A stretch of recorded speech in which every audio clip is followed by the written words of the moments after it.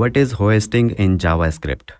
First of all, it is not related to website hosting or server hosting. It is different. There is one extra I here, hoisting. Sorry for my pronunciation, but it is hoisting. Let's see the code first. For example, this is the code. Here function is called first, and then we are declaring and defining my function after calling the function. Now the question is, how is it even possible to call the function first even before declaring and defining it? This is possible because JavaScript code will be executed in top-down approach.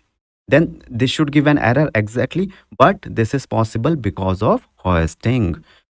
When you run this code, the JavaScript engine will automatically move the method declaration to the top of the scope. Okay, so the code will be rearranged before execution. Okay, JavaScript engine will itself do it, and it will therefore work. One more example, this code where a variable is declared at the end will work and give the output. Again, hoisting will move the variable declaration to the top of the scope at the compile time. So it will also work. But remember, the output with the let keyword will be different, and that is because it does not allow hoisting. Okay, so you can try, you can see the difference.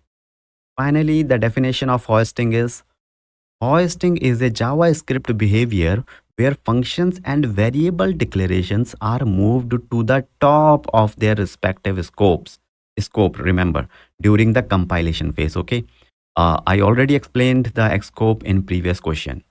That is the answer to this question.